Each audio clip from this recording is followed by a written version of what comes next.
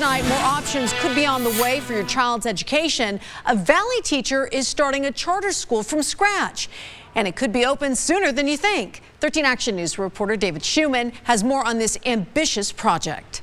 Spend just a few minutes with Justin Brecht, and his passion for teaching bleeds through. Now he's taking that and trying to do something stunning. Start a school from nothing.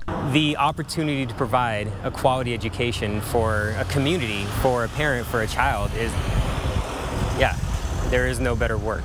He's planning Nevada Rise Academy as a public charter school for K through 5. It's about creating another option at no cost to parents. Some students have not only access to quality schools, but multiple options for quality schools.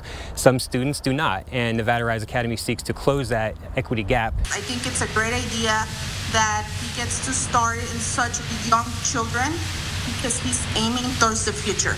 The academy is still just a brainchild. Justin's in the middle of applying for state funding.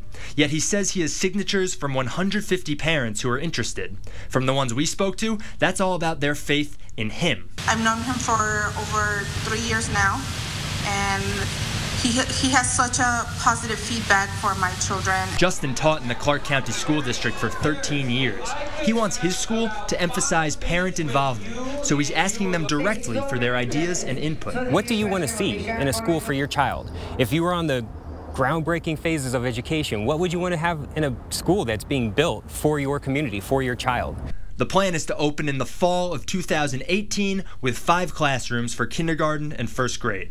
Now, an obvious question is, why would a parent choose to send their child to a school that's virtually a startup versus something more established like CCSD?